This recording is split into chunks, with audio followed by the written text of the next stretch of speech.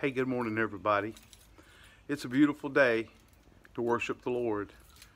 You know, David said in Psalms 23, probably the most famous chapter in the Bible, in verse 6, he said, "Surely goodness and mercy shall follow me all the days of my life, and I will dwell in the house of the Lord forever." Isn't it wonderful that God still dispenses goodness and mercy at a time when there doesn't seem to be a whole lot of that going on? Why would God do that? Well, friend, goodness and mercy, as it is given to you, should and likewise be given to others.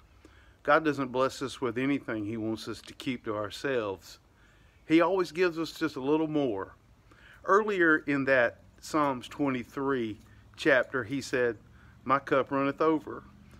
His benefits, He loadeth us daily.